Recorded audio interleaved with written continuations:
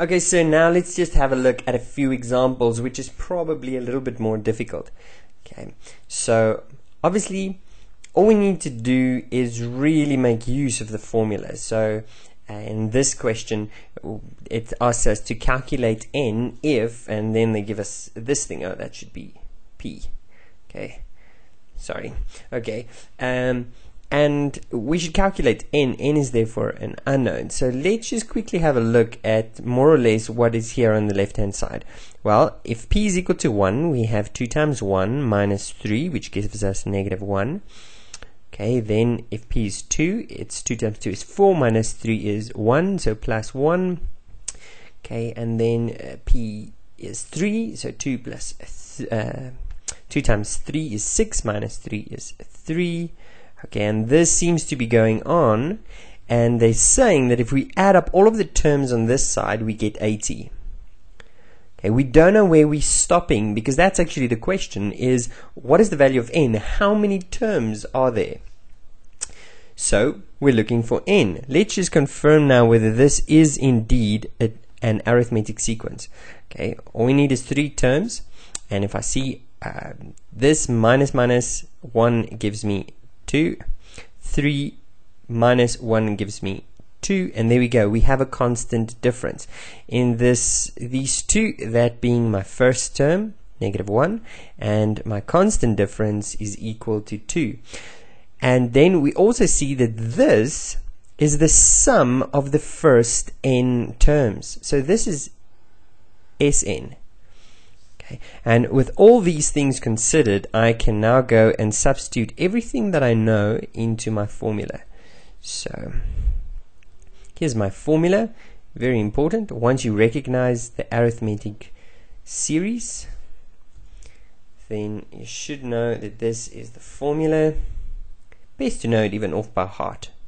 Okay, and let's substitute in what we do know. Well, we do know the sum of the first n terms. That's equal to 80. We don't know n, but we do know a. A is equal to negative 1. So 2 times negative 1 is negative 2. Plus, we also do know d. D is equal to 2. So this is 2n minus 1, which I don't know. Okay, multiplying it all in, you're going to see that we have an n here and an n there. So when I multiply this, it's going to be n squared, which means I eventually are going to have to take everything to the one side and solve a quadratic equation, which just means I don't want it equal to 80, I want it equal to 0. So I'm just going to put that so long. So I'm going to subtract 80 on both sides. Subtract 80 on both sides. So what do we get on this side? Let's multiply in. Obviously 2 times this half cancels, so it's just negative n. Okay, and then the same thing happens here. That 2 and that 2 will cancel to just give me plus n minus 1 minus 80. Cool. And now when I do everything equal to 0, I get n squared. This will be negative n, negative 2n, negative 80 is equal to 0. This one goes into 2 brackets very easily, but you could use your formula if you struggle finding the brackets. n, what can I multiply to give me 80? And when I subtract it, I get negative 2. Well, that's easily 10 and 8. 8 minus 10 is negative 2, so it's positive 8 and negative 10. That gives me the negative 2, which means that n is now either equal to negative 8 or n is equal to 10.